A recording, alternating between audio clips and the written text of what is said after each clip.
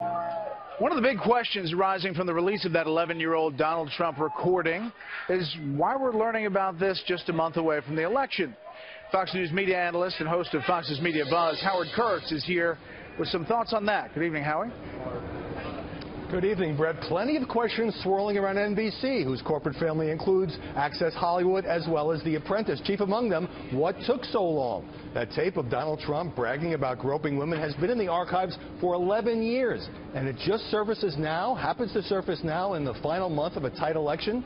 Now, someone with access to that NBC tape leaked it on Friday to the Washington Post's David Fahrenthold, who told me today he wouldn't discuss the source's motivation. But the source apparently wanted this footage made public before tonight's debate. Access Hollywood had been working on its own story in recent days. NBC Senior Vice President Mark Kornblau told me the news division was also pursuing the story and checking with lawyers for days under a loose agreement in which Access Hollywood would have the first crack at breaking the story. But the news division continued to go forward after the program, Access Hollywood, decided it wouldn't publish anything until tomorrow after the debate.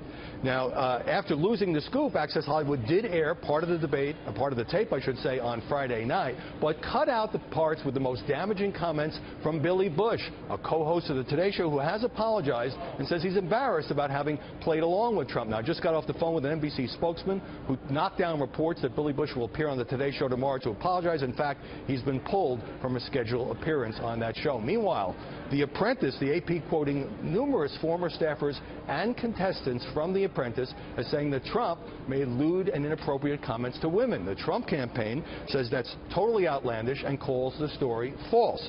But what happened to that footage? NBC says it doesn't control the off-air footage from The Apprentice because it only licensed the show. As for Access Hollywood, it turns out the most explosive story of this campaign was sitting right under its nose, and NBC's. Brett? Howie, thank you.